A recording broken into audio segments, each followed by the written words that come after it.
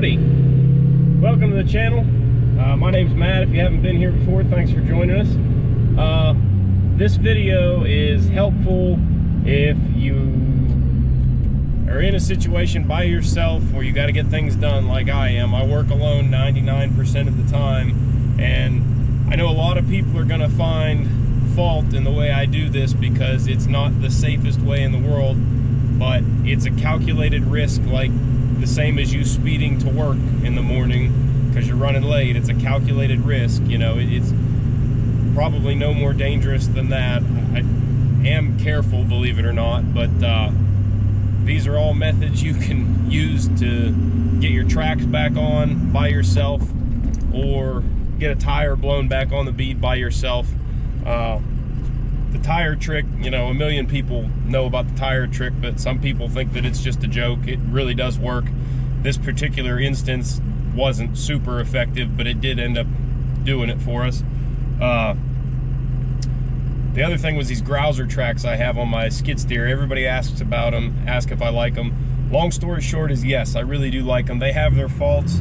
They definitely have their advantages too. When I first got these tracks, I did them because I was working on a small pasture for some people that was along a low-lying creek. It was like this time of year, it was frozen, it was cold, really super wet, and I couldn't believe it. I put these tracks on my rubber-tired skid steer. They're metal grouser tracks, and I actually had mud rolling into the cab while I was working. I was in that deep of mud. I think that's probably, the front of my cab's probably 2.5 feet off the ground at least. And I was in that deep of mud to where there was slop rolling into the cab onto my boots. And I was actually running out of power to keep going, but the traction was there. I never lost traction. That thing would just keep biting. And actually, I am a firm believer that these steel tracks over my rubber tires are better in deep mud than any dedicated rubber track machine that I've run anyway. Rubber tracks are great, don't get me wrong. I would prefer to have a rubber track machine if I had the option, but they are more expensive, among other things. Rubber tracks are definitely more stable, definitely do a lot better on hills, and for grading they're a lot better, but the steel tracks do excellent for what they are and what you're working with. So anyway, here's what I got into today. Okay, down here at the church today with the problem on the skiddy. That's a problem. So these tracks are actually really awesome. Everybody asks me about these tracks. These are Grouser brand tracks, and they really do really excellent in really wet conditions. One of the problems you'll have is if you start to get a low tire and don't notice it and you turn, the tracks will pop the tire right off the bead, which isn't a common problem, but it's happened to me more than once now. This time when it happened, I was in the middle of a job and it ripped off the valve stem. So I got new valve stems here. To get the tire back on the bead, we're gonna have to take the track off and maybe take the tire off. We'll see. So these tracks are adjustable with carriage bolts. They're 1/2-inch carriage bolts. They come in from the back side here so they don't cut your tire. And so they're adjustable too. There's a second hole here. So when I take them apart, I always take them off at a place where they're in the far adjustment, and when I put them back on, I'll stick them in the tighter adjustment, because that's the other big thing. These things, if you run them too loose on your tires, they'll start to tear up your tires. But if you keep them adjusted properly, they don't.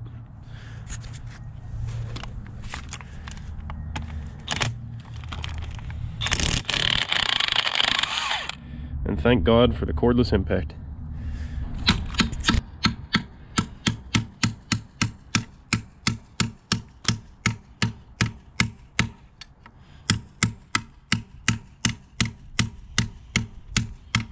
They come out fairly easy with a little persuasion. Better get the other side out before I take that all the way out. The other side on these machines is a little more difficult to get to because clearance issues. You can't get the impact on it. So wrenches work pretty good.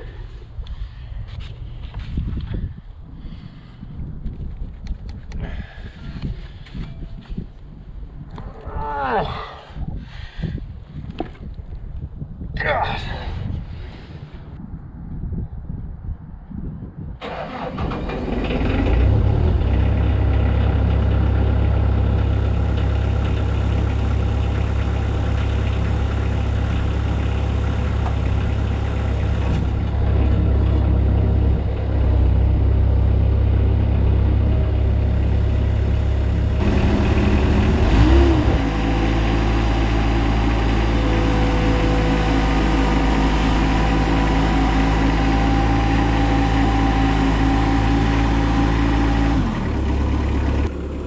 Typically I pull ahead and take the nuts off the same way I'm doing right here, but I was avoiding it in the first place because the tire was off the rim. I didn't want to really pull forward and damage the rim possibly, but I couldn't get the nut, or I couldn't get the bolt out without pulling forward, so I just bit the bullet and pulled forward and knocked it out like normal and then backed up to perform the work. You gotta be careful when you take these apart. There's a little bushing inside there.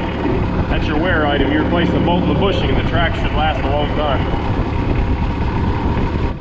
I always try to split the tracks right centered between the two wheels, otherwise it's hard to get together or back apart.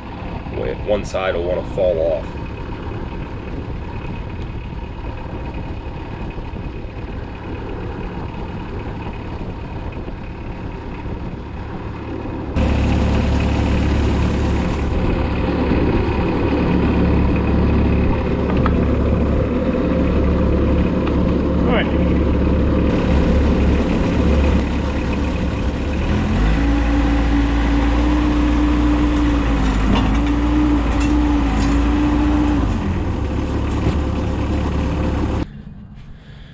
So this tire got driven a little bit after it popped off, so it got mud kind of on the inside of the bead here.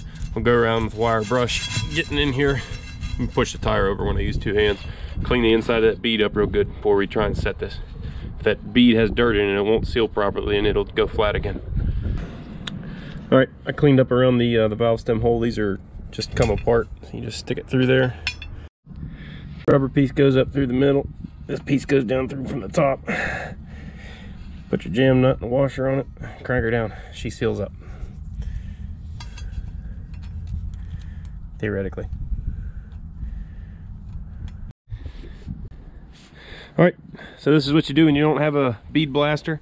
Get yourself some starting fluid, spray a good little helping of that in there around that rim, stand back, light it, and then if it doesn't go poof, right when you light it, you smack it with a hammer, it usually gets it to go, then you hurry up and put air to it. I don't have a compressor here. All I have is a 5-gallon air tank, so hopefully we can make it work with that. Otherwise we'll have to take the tire off, take it home.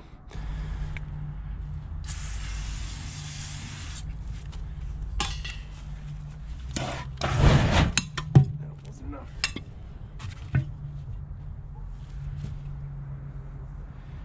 You're gonna need a little more bang. It's still burning in there, lovely.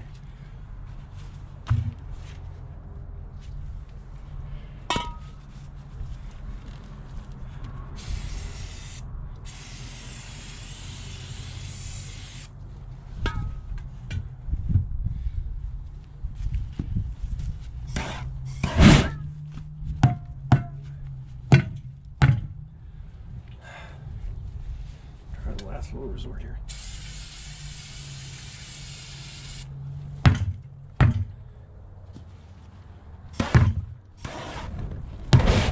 That right there was a good example of why I'm smacking it with a hammer.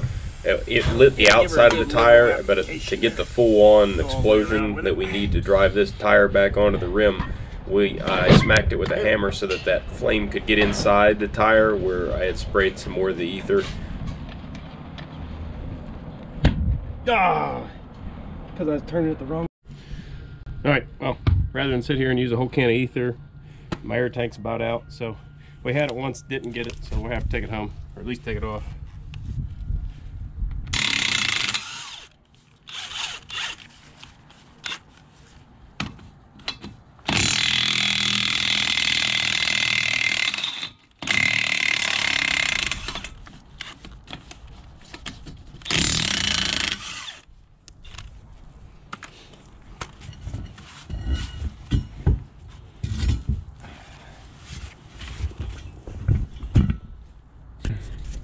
All right, back here at the garage, I got the tire thrown down here, and laying on its side helps doing this, at least from my experience. And plus I have a pretty good air compressor set up here at the shop, so just with this volume of air I got instead of an air tank, I might be able to get this thing to seat. We'll see.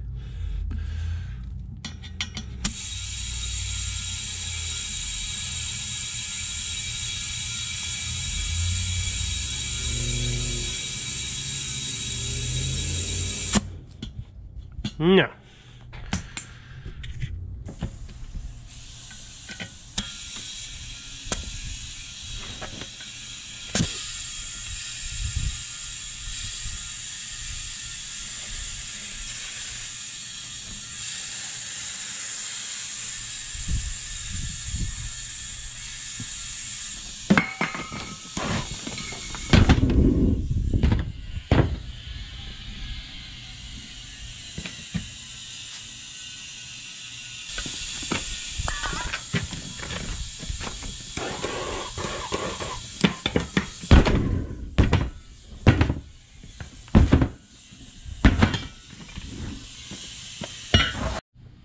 It seems to be blowing out more from this backside, so I'm going to try and spray it from this backside.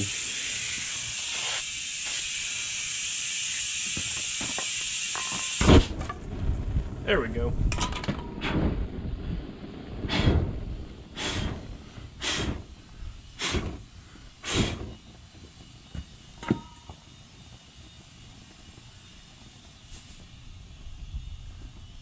Finally worked.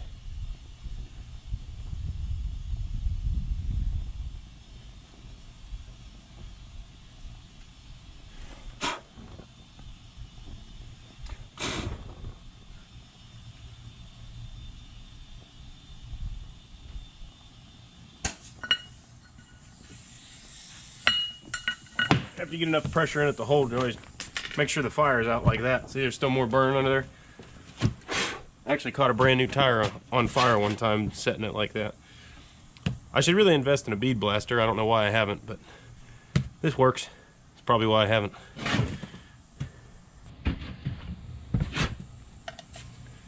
I run 35 in these tires. We're sitting at like 22 right now, so we'll keep going.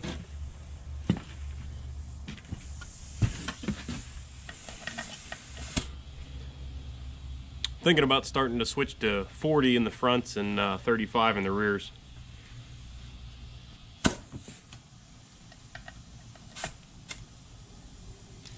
Almost there.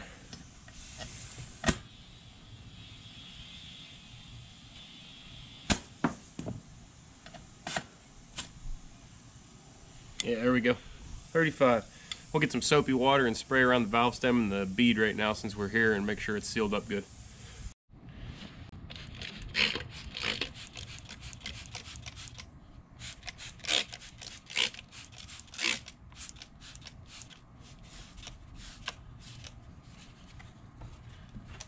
So far, so good.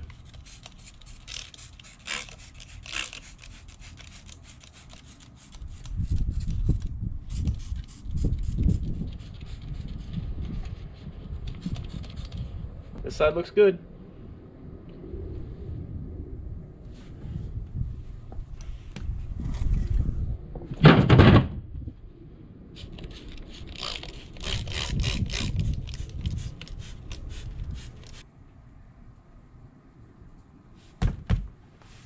Awesome, looks good.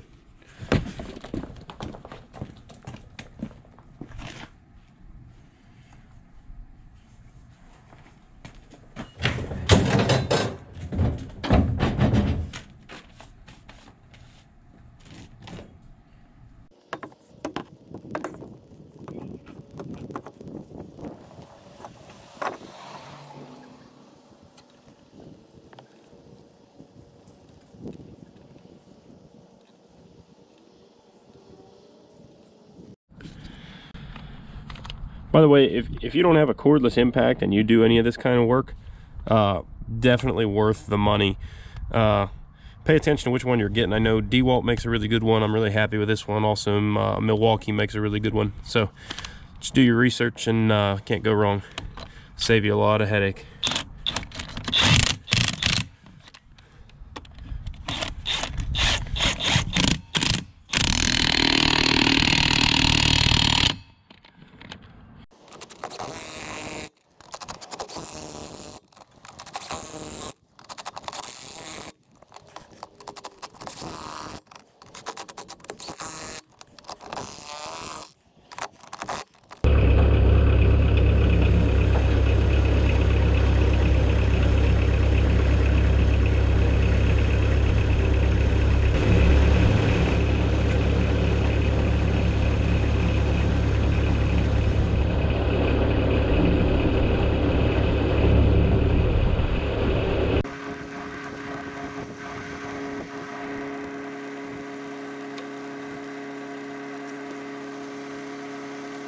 Tracks are actually froze to the ground right there. Otherwise they just flip right on there, so I gotta pull forward some.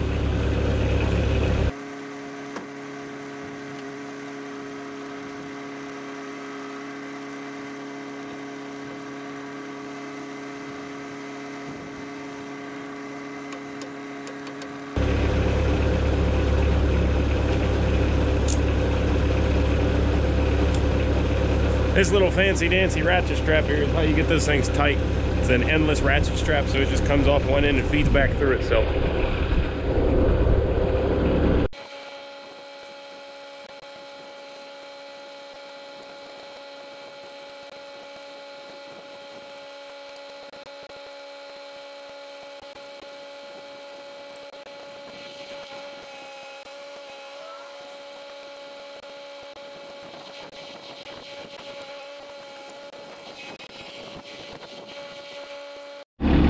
Okay, I'm having a lot of trouble here because this is pretty much worst case scenario for trying to get these on. They're still frozen to the ground in the middle, and there's big chunks of frozen dirt here on this side that's preventing it from fitting tight back up against the tire the way it was. So I'm having trouble making them come together. I might have to flip that back off and clean it out with a hammer.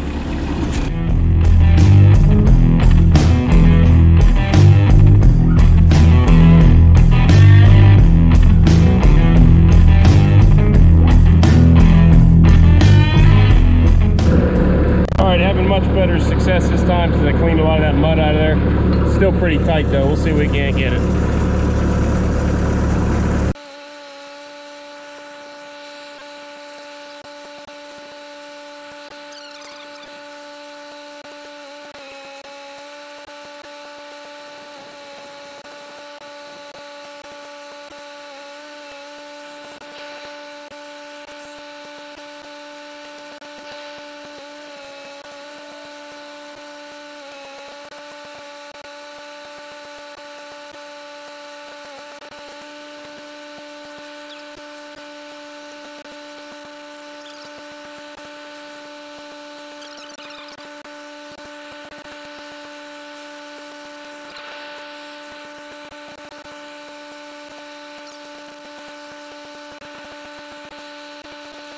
Take this off.